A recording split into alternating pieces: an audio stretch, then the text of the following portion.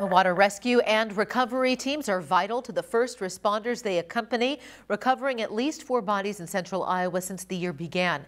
Those recovery teams found the bodies of 2 ISU crew members in a Hamilton County lake. And just this month, Des Moines Fire Department's water emergency team recovered a body in the Des Moines River.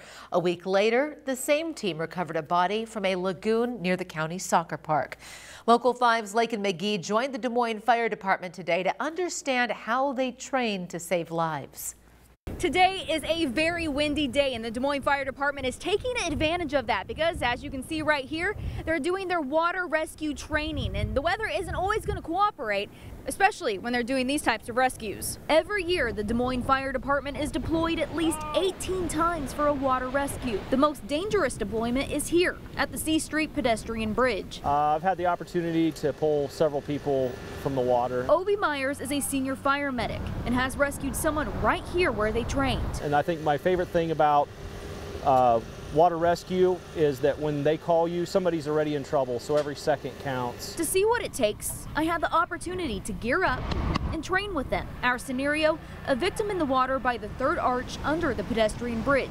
We had to lower and pull the ring buoy from the water in gusting winds. Oh yeah, it's heavy. Trying to pull that ring buoy up over against the current, it's kind of deceiving how fast and how strong that water actually is until you're actually in the situation. Farrell has been a firefighter for 2 years. He's never had to do a water rescue, but one of his biggest fears is not being successful at rescuing someone. No one ever wants to walk away from a situation like this and say it didn't work out. That's why they train.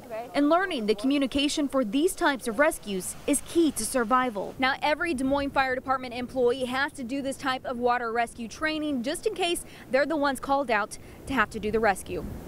Reporting from the C Street pedestrian bridge, I'm Lakyn McGee for Local 5 News. We are Iowa.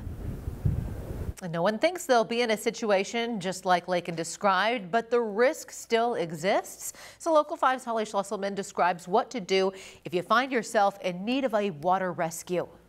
The Des Moines dive team gave us 3 tips to keep in mind. First, always have a life jacket on if you are around water. Second, if you fall in, try standing up to see if you can touch the bottom. And 3, if you can't touch the bottom, point your feet downstream. This way you can see and protect yourself from any hazards coming at you. Most importantly, try to stay calm. Holly Schlesselman, Local 5 News, we are Iowa.